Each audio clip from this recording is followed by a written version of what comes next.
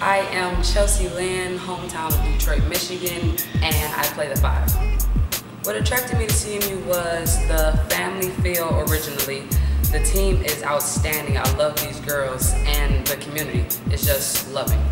Biggest adjustment had to be not waking up to my parents in the morning. Most looking forward to, not gonna make any specifics, but beating a few target teams and yeah, winning the MAC, definitely.